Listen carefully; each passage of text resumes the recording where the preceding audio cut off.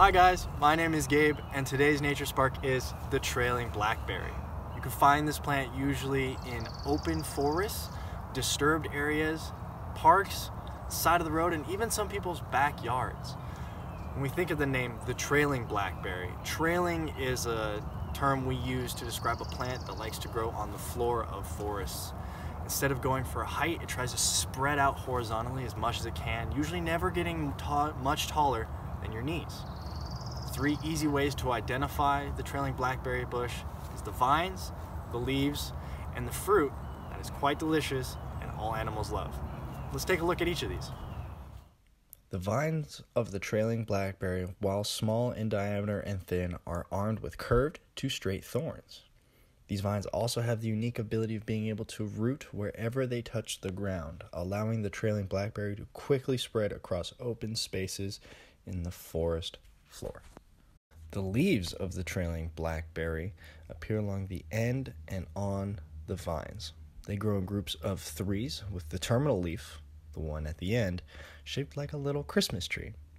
All the leaves, however, are usually a dark green color and toothed along the edges. The trailing blackberry also produces large white or pink flowers that can measure up to 4 centimeters across. Each flower has 5 petals, and you can usually find these guys blooming as early as April and all the way up until August. During the summer and fall, the trailing blackberry produces deep red to shiny black blackberries. These fruit are all generally the same size and are all edible, sweet, and delicious. It's not uncommon to see all sorts of critters eating blackberries right off the bush. For example, deer, squirrels, and even bears. Stop! Chances are if you go looking for the trailing blackberry, you will find another species of blackberry that's really common, the Himalayan. There are some key differences you can see, however.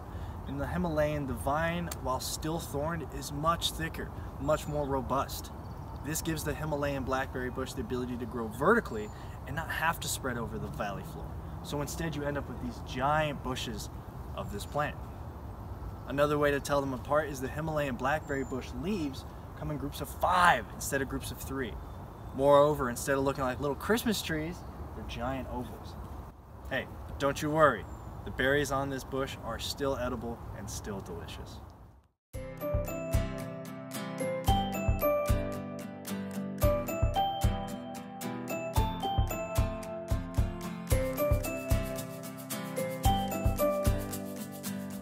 Well guys, that's it for today's Nature Spark. I hope you guys learned a thing or two about both the trailing blackberry and the Himalayan blackberry, some of the differences between the two, and I really hope you guys feel confident that you can go out and find some tasty berries in nature.